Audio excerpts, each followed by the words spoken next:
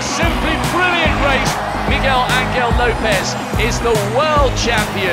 It's Jessica Reyes-Hill who comes home to regain her world title. And who's going to win it? It's very close, but it's the great man. And Bolt is celebrating. And the world champion comes back again for another world championship.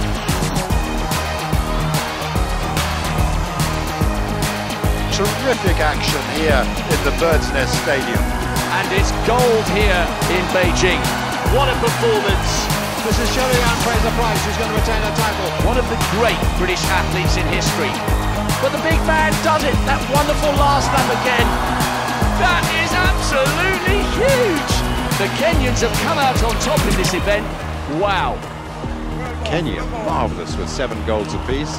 The world record holder becomes the world champion. A great victory for Ethiopia. Ayana is the world champion. That was incredible.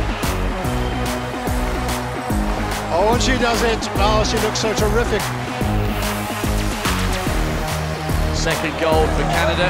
One last chance to launch a massive one. Oh my goodness me! Absolutely beautiful. That's another championship record. The Pole Star once again in the throws. But Bolt's already smiling. Dare we ever doubt him? 19.56.